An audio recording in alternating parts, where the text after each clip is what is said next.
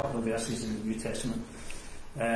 What's really been on my mind the last few hours is the idea of choice. Choice. The fact that we have a choice to make. You know, we make choices every day. You know, we make choices as to where we go and what we say and what we do, but there's choices that we need to make that are important, really important. You see, it doesn't matter whether you go and shop in Aldi's or whether you shop in Asda.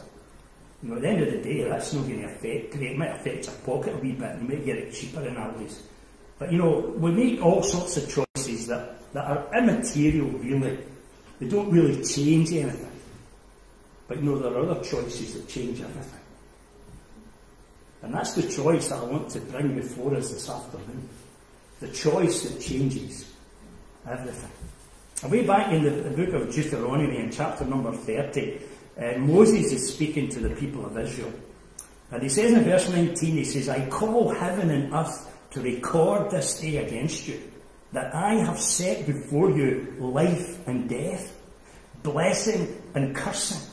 Therefore choose life, that both you and your seed may live, that you may love the Lord your God, and that you may obey his voice, and that you may cleave to him, for he is your life, and the length of your days, that you may dwell in the land which the Lord swore unto your fathers, to Abram, to Isaac, to Jacob, to give them. So Moses is really saying, I'm setting a choice before you. You have a decision to make. It's a decision between life and death, blessing and cursing. And then we go to the book of Joshua, and Callum will be speaking to the book of Joshua later on at the 3 o'clock meeting. He'll be in Joshua chapter 6, the fall of Jericho. But at the end of Joshua, in chapter number 24, Joshua stands before the children of Israel. And he speaks to them and he says these words, Now therefore fear the Lord, and serve him in sincerity and in truth, and put away the idols which your fathers served on the other side of the flood and in Egypt, and serve the Lord. And if it seem evil unto you to serve the Lord, choose you this day whom you will serve, whether the idols which your fathers served that were on the other side of the flood, or the idols of the Amorites in whose land ye dwell. But as for me and my house, we will serve the Lord. Choose. Make a choice as to who you're going to serve. And then a couple of wee verses in Matthew's Gospel. Matthew's Gospel in chapter number 27. And we'll just kind of break into the story. Verse number 21. This is the story of the trial of the Lord Jesus. And Pilate is trying to do everything he can to release Jesus. Pilate knows that Jesus was innocent. He knew there was no reason why he should crucify him. But the people are pressurizing, the Pharisees, the religious people are really putting him under a tremendous amount of pressure. And Pilate's trying to get a way out. He's trying to keep everybody happy. And he says, normally at this time of the year, he says, we release a prisoner. He says, do you want me to release Jesus? And they says, no, we don't want you to release Jesus. We want you to release Barabbas. And it says in verse 21 that the governor answered and said to them, Whither of the two will ye that I release unto you? They said, Barabbas. And Pilate said to them, What shall I do then with Jesus, which is called Christ? And they all say unto him, Let him be crucified. We made a choice. We have a choice to make. In life, we have a choice to make in this meeting this afternoon. It's a choice that is very simple. It's a choice that is straightforward. It's a choice that is so clear-cut. It's a choice between life and death. It's a choice between heaven and hell.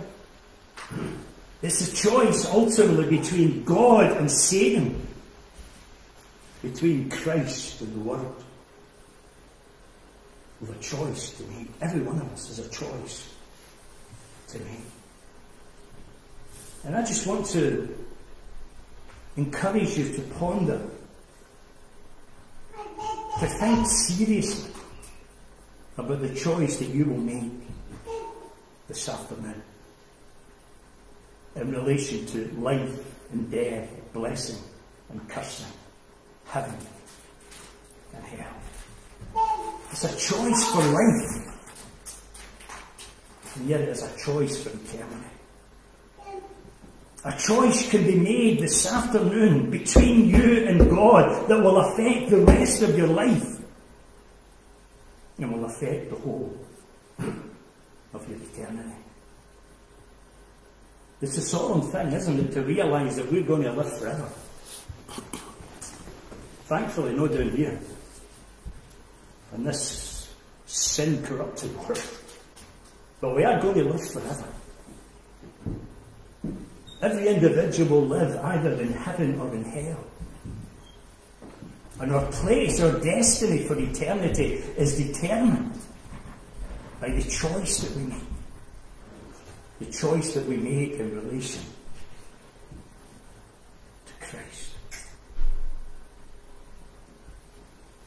It's a choice that needs to be made personally. It's a personal choice. You know, there's a sense in which your choice will affect others. But don't let others affect your choice. That was Pilate's problem. He let others affect the choice that he made. Pilate knew. As I mentioned a few minutes ago, Pilate knew, in his heart of hearts, he knew that Jesus was innocent. God had done everything he possibly could to impress upon Pilate the need to take sides with Jesus. He even woke up his wife in the middle of an afternoon's nap. Having had a dream about this righteous man, Pilate's wife had come and knocked on his office door and said to him, "Hey, Pilate, don't you have anything to do with that guy. Don't do what the crowds want you to do. He's a righteous man. There's consequences for rejecting him." And Pilate allowed other people to affect the choice that he made in relation to Jesus. You know the tragedy? But throughout walking light this afternoon, there are people allowing others to affect the choice that we make in relation to Jesus.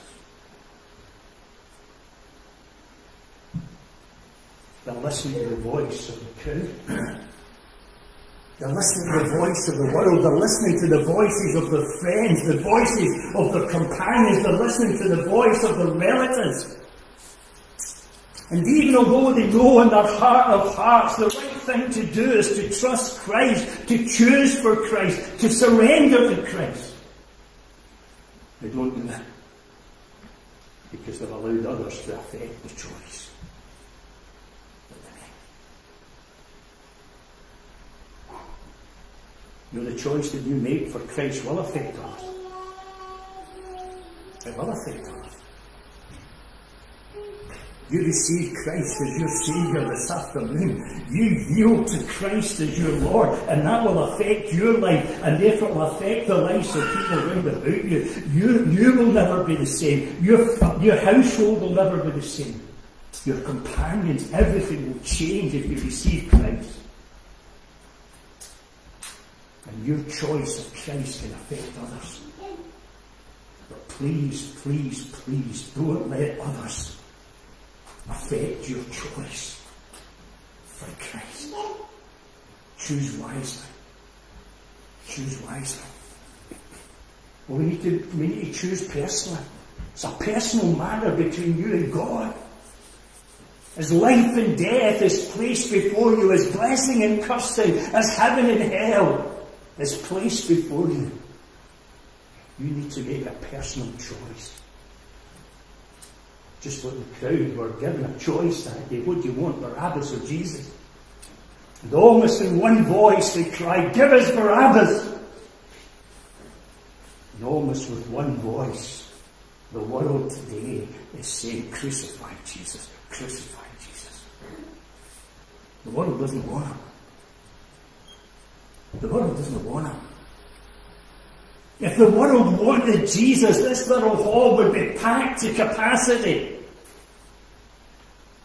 People would be queuing up at the doors. But the world doesn't want him. So the question comes down to you.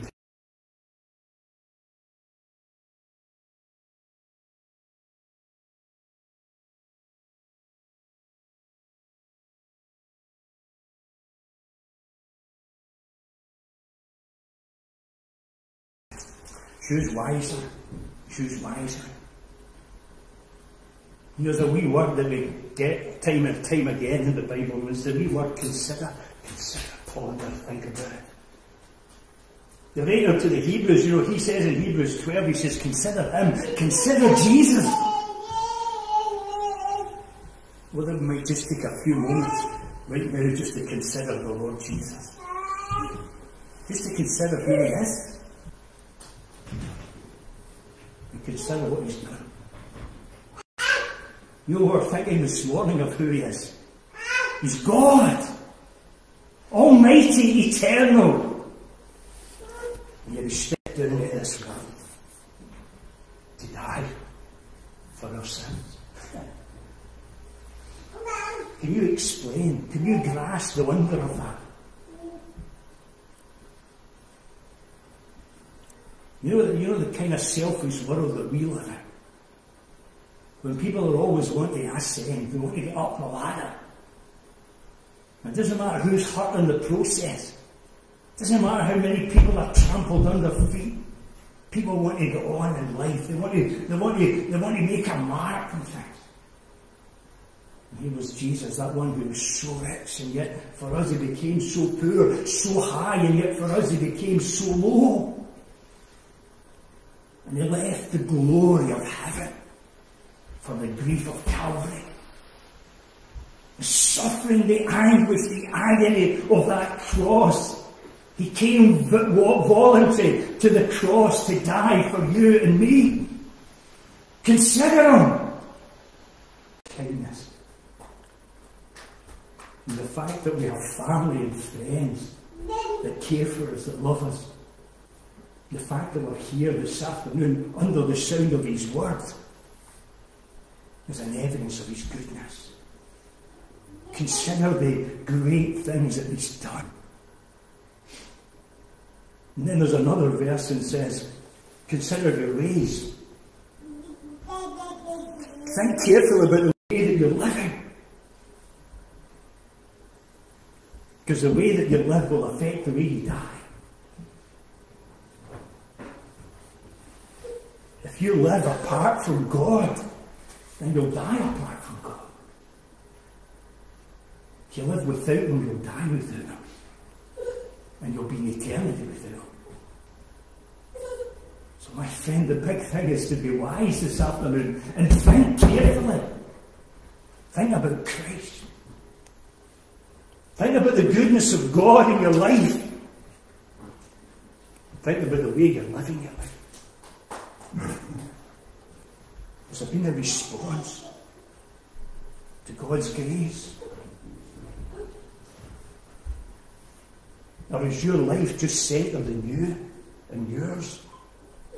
I know we've all responsibility to family. And we've responsibility to make our way in this world. But you know, first and foremost in our lives there should be God. And a desire to know him, a desire to please him, a desire to serve him, to honour him. Consider your life this afternoon. This little spell that God gives us in this planet, what we do with it. We're just living it for the pursuit of our own selfish desires. Or are we taking our little lives and just yielding them to God? an appreciation of his love towards us in sending his Son to die for us on the cross. There's another wee verse in the Old Testament, again, it's in the book of Deuteronomy, and we read these words: consider your latter end. Not only to think about Christ and to think about the good things that God has done in our lives and to think about the way that we're living, but to think about the end. Think about the end. It's the last thing folks want to think about, isn't it? But it's the big thing that people should be thinking about. Because we're only here for a wee while. The Bible says life is just like a vapour, it just appears and disappears. We need to consider the end. Because if we live without Christ, we'll die without Christ, and we'll perish without him eternally. So choose personally, choose wisely, choose timely. What did Joshua say to the people? He says, choose you this day. Not tomorrow. He says, choose this day for yourself. This day.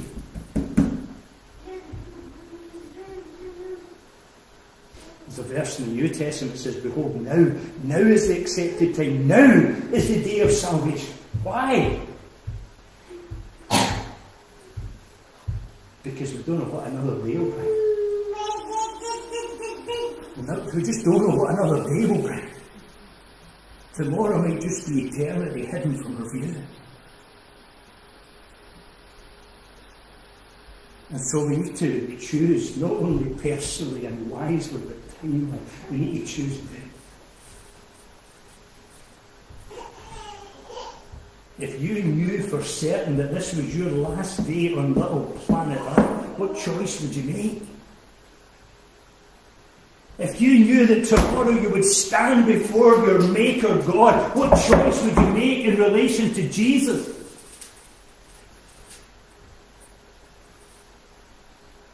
And you say, well, I would accept him as a Saviour. Well, if that was the choice that you would make, knowing that this is your last day on earth, it might be your last day on earth, so make that choice to trust Jesus today.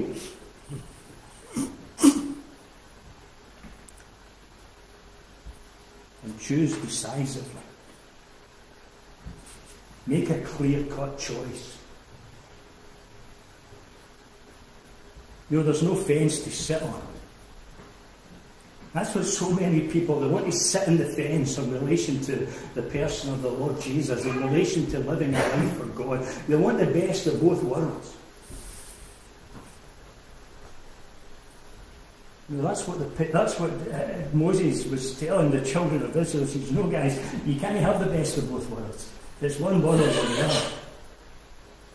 You can't serve the gods of your fathers and serve the God of heaven. You can't live for yourself and live for God.